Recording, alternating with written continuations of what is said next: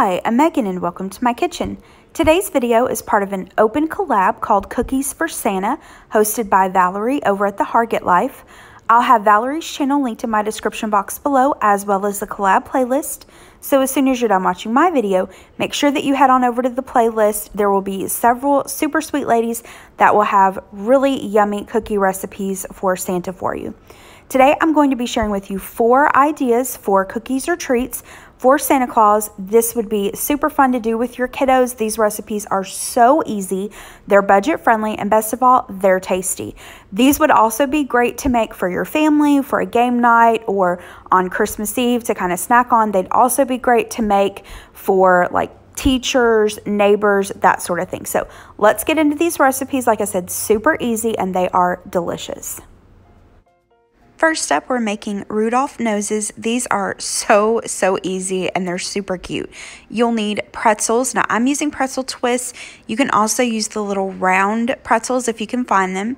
You'll need some red M&Ms and then Rolos. If you don't want to use Rolos or you don't have them, you could also make this with Hershey Kisses. I've lined a cookie sheet with a piece of parchment paper and I've got my oven preheating. You'll want to set your oven to as low as it will go. Usually that's about 200 degrees. I'm going to lay my pretzels out on the cookie sheet in a single layer. And then I'm adding a Rolo to each pretzel. You'll want to make sure, of course, that you unwrap the Rolos. And like I said, this is perfect for the kiddos to help with. They can help you unwrap the Rolos, lay the pretzels out, and add the Rolos to the pretzel. You're going to place this into the preheated oven and you just cook this for about 4 to 5 minutes. You're going to carefully remove it from the oven and take a little red M&M and press it into the center, and you want to push down a little bit, and that's it. Like I said, these are so easy and they're cute. I know Santa will love them. You'll want to store any leftovers in an airtight container, and like I said, once they cool completely, the chocolate hardens back up. So yummy little treat for Santa. Next up, I'm going to make Butter Snowmen. We've made these in my family for years. They're so easy, super cute, like I said, and best of all, your kiddos can totally help you make these as well. So you'll need Nutter Butter cookies, some vanilla almond bark, and then you're going to need something to use for their eyes and buttons and nose. You could use mini chocolate chips, sprinkles, like writing icing. For their noses, you could do an orange M&M. You could do an orange Tic Tac. Whatever you have on hand or whatever you can find is totally fine. I happened to find this little packet at Walmart in the Christmas baking section. It has little candy black balls for their eyes and their buttons. And then look at these. They're so cute and they're so teeny tiny little candy carrots for the noses. So that's what I'm going to use. But like I said, just use whatever you can find or whatever you have on hand. All right, let me show you how to make these. In this bowl, which you want to make sure you're using a microwave safe bowl, I'm going to add a couple squares of the almond bark and then place it into the microwave. I cooked it for 30 seconds and you just want to do this according to your package instructions. After 30 seconds, I removed it and gave it a stir, and as you can see here, it was not fully melted, so I popped it back into the microwave for another 20 or 30 seconds. Now, you probably want to have an adult or an older teenager help with this part because the bowl can get just a little bit warm. Next, we're going to take our Nutter Butter cookies and dip them on both sides in the almond bark. I like to tap off the excess with a fork, and then you can lay these out onto a parchment lined cookie sheet or just lay down some parchment paper or wax paper on your counter. I just laid this one on this paper plate to show you. Then we're just going to add our eyes, our carrot nose, and then the buttons. And for the smile, I had some red writing icing on hand that I found, so I just made little smiles using that. And you'll want to allow these to cool. The chocolate, or the almond bark rather, will set up, and that's it. If there are leftovers, store them in an airtight container. And these are so cute. I think Santa will love seeing these. They will probably remind him of his buddy Frosty the Snowman.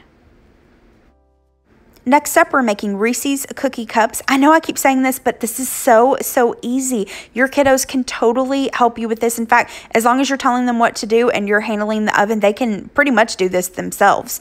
You'll need some Reese's miniature peanut butter cups. You'll want to take these out of the wrappers, and then you'll need some peanut butter cookie dough. You can, of course, use your own homemade cookie dough if you would like.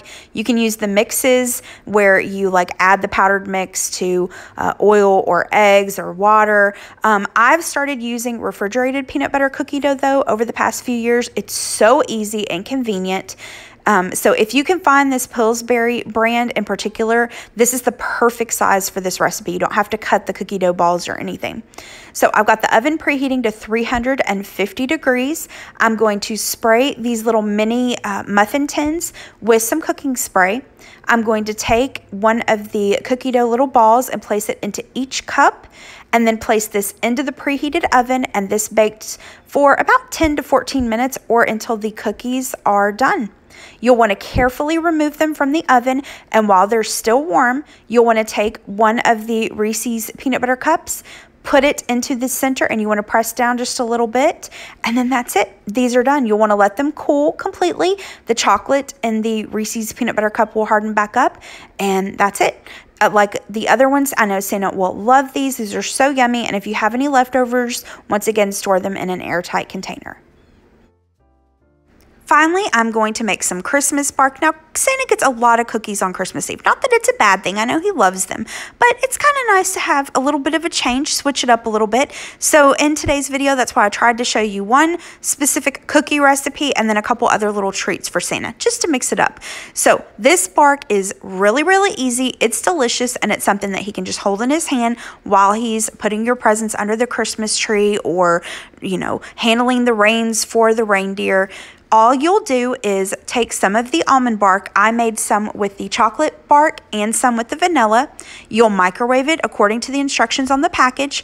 While it's in the microwave, I lined my cookie sheet with a piece of parchment paper, and then I poured out the almond bark onto the parchment.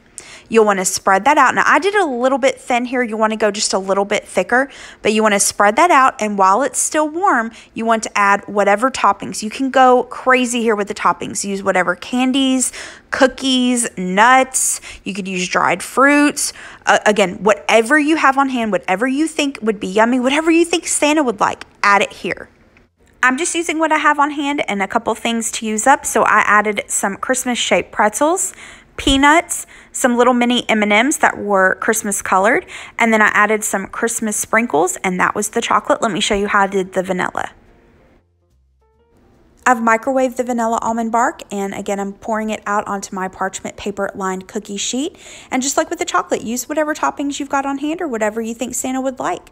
I'm going to add some crushed up candy canes, some of the M&Ms, then some of those same sprinkles, the pretzels, and the peanuts, and that's it. You'll want to allow this to sit out. You can also pop this into the refrigerator if you want it to harden up a little bit faster, but just a couple hours out at room temperature and it shouldn't harden up for you. Then you'll break it into pieces, and that's it. It's ready for Santa. Like with the other treats, if you have any leftovers, make sure that you store them in an airtight container. This is delicious. I love the salty, sweet, chocolate combination. So yummy. I know that Santa will love any of these treats that I've shared with you today. I hope that you enjoyed this video. I hope that you enjoy making these super yummy and easy treats. If you like this video, please hit the thumbs up button below and subscribe to my channel if you're not already. And I hope you have a great rest of the day. Thanks so much. Bye-bye.